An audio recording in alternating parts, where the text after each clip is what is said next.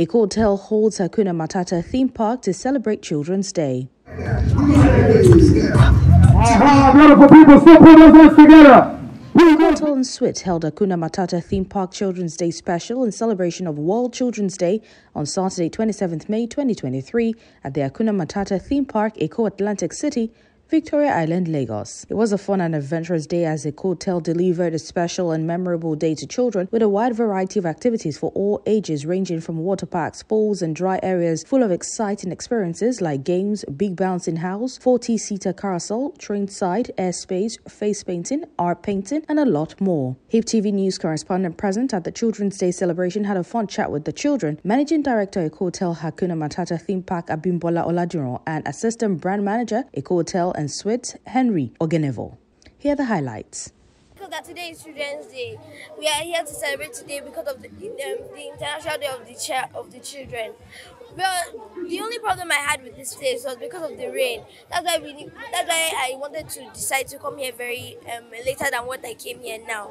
But now that the rain is gone, everywhere is blown up and anybody can have fun again. I'm so excited. I can't wait to have so much fun.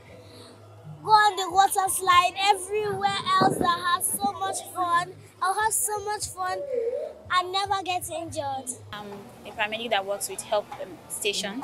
We are here in Hakuna Matata Theme Park to provide emergency medical services to anybody that has trauma or medical emergencies. We provide them. We have equipment that are here that we use to attend to patients, and then we have an ambulance on standby that we can use to transport the patients if there's any need for it.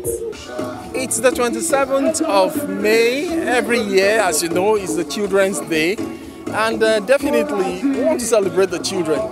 The children are the future, and you know, it's been school time. They've been going to school, they've been studying. Children's Day today, we have created a whole lot of fun for them here to unwind, especially with their friends and families. And of course, it's going to be a huge time for them, you know, having fun here. During COVID, a lot of us couldn't get out of the country.